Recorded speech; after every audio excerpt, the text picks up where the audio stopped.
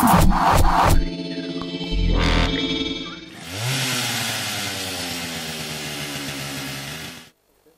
everybody and welcome to Westwood, Barnsley for a little bit of Enduro Legends with Paul Edmondson. It's a short report. This was thought we'd pop down and see how things are going. Paul, it's great to see you. Yeah, cheers Robbo, thanks for coming down.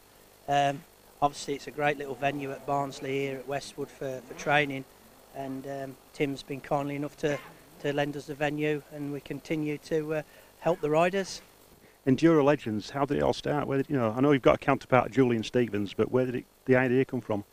I think, as most people know, we're getting older now, and we've kind of adopted the Legends type of thing now, the name. And Julian just decided that there was room for some high quality training, some more specific training for enduro riders, and that's really how we started it up between us. And we started it in Spain really with the Fast Eddy trips that we were doing, and kind of streamlined them a bit with Smooth being on board, and then it's just progressed from there. And yeah, it seems to be going really well now, and we try and cater for everyone. We don't have groups that are too big, manageable. And obviously now we've got on board with us, with me and Julian, there's Billy Bolt and my son Jack and Johnny, when they can fit us in type thing. But pretty much it's myself and Julian most of the time with Billy. So how many training days are you looking at doing throughout the year? At the moment we just kind of do them on demand, because we don't really set our stall out to do them every week. That's really what we're trying to avoid, because we've all got commitments to do other stuff. But we feel that we make sure that when we do them, that we do them to the best of our abilities, and to give the guys value and bike time. You've got different levels of riders here today. How do you structure the day for the riders? Well, again, we're lucky that we've got like Billy and Jack here today, because when you have got different abilities of rider, I mean, the actuals from the training side, the basics are still the best, so regardless of how good or bad a rider is, the basic tuition of the cornering, the standing, which will then help them in all the obstacles that they go through, is still the way to do it. So we try and emphasise that to start with, and then we follow on really with doing some technical sections to improve them.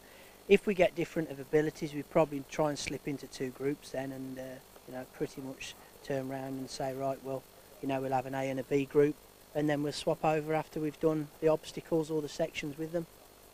So for somebody who's interested in coming on one of these days, what's the cost, for a day? For Enduro Legends, it's £120 for the ones at Barnsley. I think the ones at Kendal are 130. That includes lunch. But again, we've restricted the numbers to 10 riders, so that's the difference. And we aim for quality, not quantity. I know you've got Billy working with you today, and I understand you're going to be doing some coaching with him for the rest of the season. Is that right?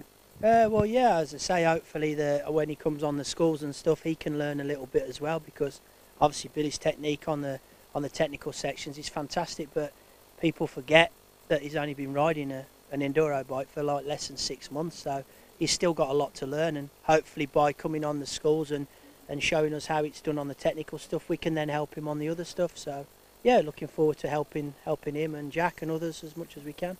I think you're right in what you said. It is his rookie year for Billy, but going on to Jack, youth world champion, you must be really pleased following your footsteps now. Yeah, obviously, yeah, well made up. I mean, like we said before, it's been a tough 2 years, but finally at the end of it, he's got a championship, and he can pretty much stand on his own 2 feet now and crack on with it. But no, we're well chuffed as a family, so it's been great. I know now you are sporting the Husqvarna wear, you're riding the bikes, the clothing, etc. That's come on fairly recently, hasn't it? And you're doing some training days at H2O, or you're sort of testing the bikes at H2O? Yeah, it's a fairly new thing that we've agreed with Husqvarna UK and that myself, and yeah, I think they just felt that there was an opportunity to get me on board, and I took it. I've always, as a rider now, and as obviously a race promoter, it's nice to be associated with a brand, and certainly now with the new bikes, it's something for me to help them with and for them to help us with. So they've brought some of the test days to the Fast Eddy events, which is good for them and good for us. Now, one thing I've really been wanting to ask you about is the Jason Bourne film that you did some stunt work on. We're seeing the little video clips on Facebook, but That must have been quite an interesting experience for you. Did you get a chance to hang out with Matt Damon? We saw him a few times, obviously, because he was there on the set and stuff. But no, it was something that I never thought I'd get the opportunity to do, and yeah, I'm glad I did it, because, as I said, it was something really special. And the bloke himself, obviously, was real good. He was like down to earth in my eyes, and you know, just I did what I needed to do, and main thing was I bloody enjoyed it, to be fair. Yeah. How much time did you spend on set there doing it? How many days? We were there for about a month filming, and we had a couple of weeks practice, and then we did the filming through the nights. And of course, as people know, like the girl on the back was Katie Bullock, so she was, you know, knowing her, and she knows me well, and yeah, we had a good time. You know, we did what we needed to do, but that aside, obviously, there's an element of a lot of trust from her point of view, because you know, we were thrashing around and riding on tarmac and downstairs and upstairs, and yeah, it was certainly something that I'll treasure. And we've got a few events coming up for the rest of the year. I mean, you've just done the H2O Extreme event, which sadly I missed, but the last round of Eddy's Extreme is going to be in December. Is that still at the Heads of the Valley? Yeah, it's still going to be called Heads of the Valleys. We're looking for a new venue now for it. We're going to move it further from South Wales, further up to maybe Mid Wales. But no, certainly we're going to go ahead with it. And we're looking forward to it. You know, I think it's been a little bit of doubt of how we were going to do it to start with. We've been kind of let down a little bit with the venue. But that aside now, you know what we like, we'll move on and we'll find another one. And this weekend you've got the sprint here at Westwood? Yeah, we've got the sprint. Yeah, we haven't designed or built the track yet. But no, again, you know, we're looking forward to getting that. That's the final round of the ACU British Sprint Championship. So, you know, we'll design a nice course and put that together this weekend and see how the lads enjoy that one. Cool. It's been great talking to you. In terms of Enduro Legends, where can that information be found for the people that are interested in coming to the training days? Yeah, Enduro Legends has got its own website, endurolegends.com. Obviously, Julian Stevens does a lot of the dealings with the paperwork side and the phone calls and the emails. And again, it can be contacted on Facebook as well. So, if you're interested, give us a whirl, and I'm sure you'll enjoy it. And everything else on the fasteddy.com site. That's it. Cheers, Robbo. Yeah.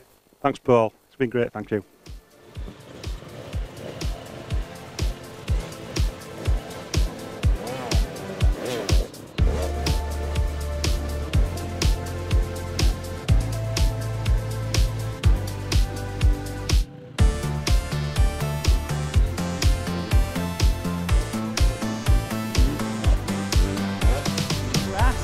Turning on the grass and then accelerating, and that's where you really have to work the bike a little bit more. You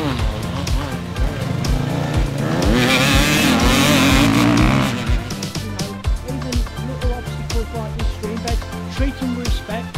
Rule number one on an off-road bike: treat the bike and what you're riding with respect, because